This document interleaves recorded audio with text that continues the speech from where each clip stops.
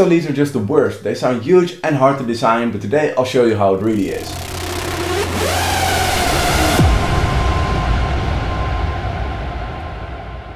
And to understand hardstyle sound design, there's only one real concept you need to understand.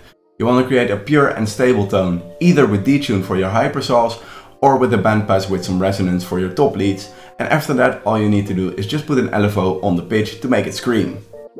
So let's put it to the test, and we'll start off with the top lead. For the top lead, we'll first choose a waveform or maybe a wavetable from Serum.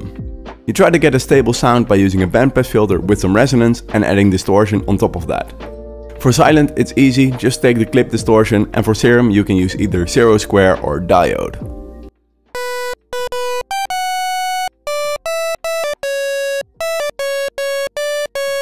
And now all we need to do is put a little envelope on the pitch so that it moves either up or down as we play the note.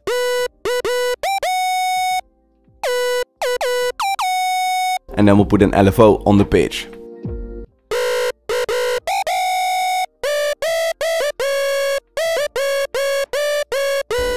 And now it's time for the hypersaw. And for the hypersaw we basically need to do the same, but we need to make a stable sound by using detune. So get your saws and start tuning them.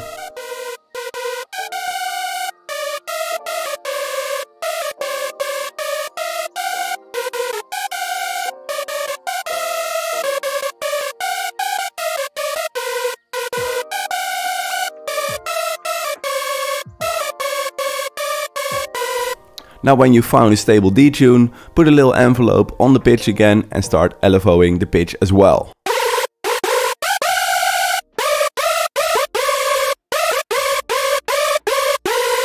And now after we've made our first hypersaw for the top lead, we make another one and put some oscillators 1 octave higher. Please note that you don't copy the same hypersaw preset, because that's gonna make your detune sound too similar. So if you did these 3 sounds correctly, you should already have a really fat sound for your melody. Right now, let's just continue with the chords. And basically, chords are just the same as hypersaws, but they have chords in there, of course. Of course.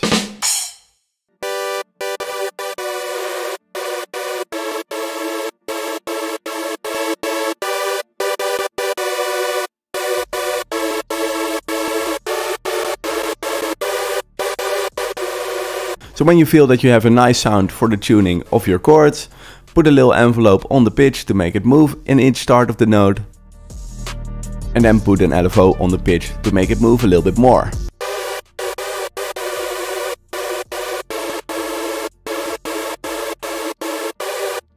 And now for the chords as well, we basically repeat this process, but add some oscillators that are an octave higher, so that we get a fuller and bigger sound.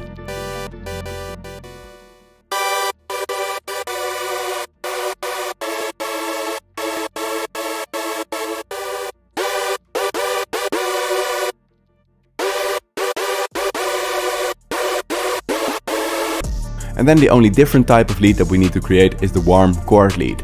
Basically the warm chord lead is still some saws and a different waveform. So maybe a triangle, maybe a sine, just something different. And we only take about 5 voices and start detuning this so that it's nice and warm, but not too detuned and will mess up your stereo image.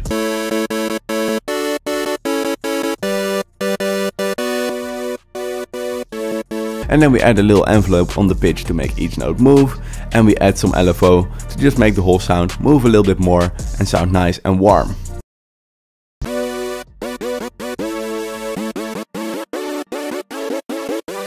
And now that we've done our sound design, all we need to do is just balance and EQ our leads. And the real tip I can give is just keep it simple. Let me show you how I do that. And to mix down our leads, we'll start off with the top lead first. And we just put that to a volume that's nice and not too loud, so that we already start clipping.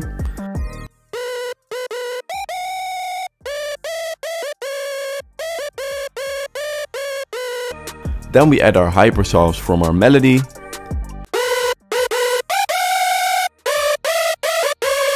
We route those 3 sounds, so our top lead, our low hypersaw and our high hypersaw, to a bus. And on this bus we can put OTT to just make it a little bit louder and a little bit more in your face.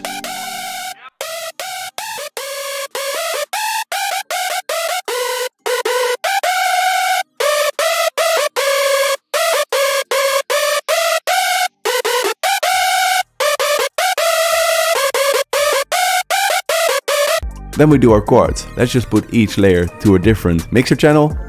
Start EQing that. Basically just a low cut is enough on all these layers. Then we add our warm chord and put the balance of the volume in the right spot.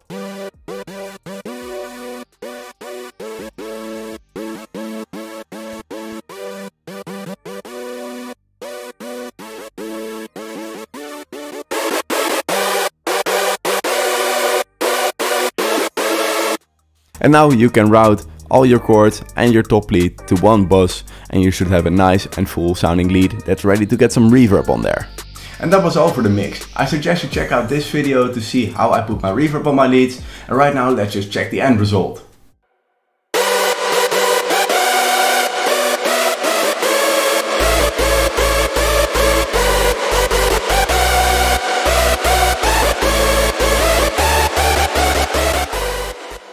And that was all for today. Hopefully you liked it and learned something from this, and I'll see you back soon again. Cheers!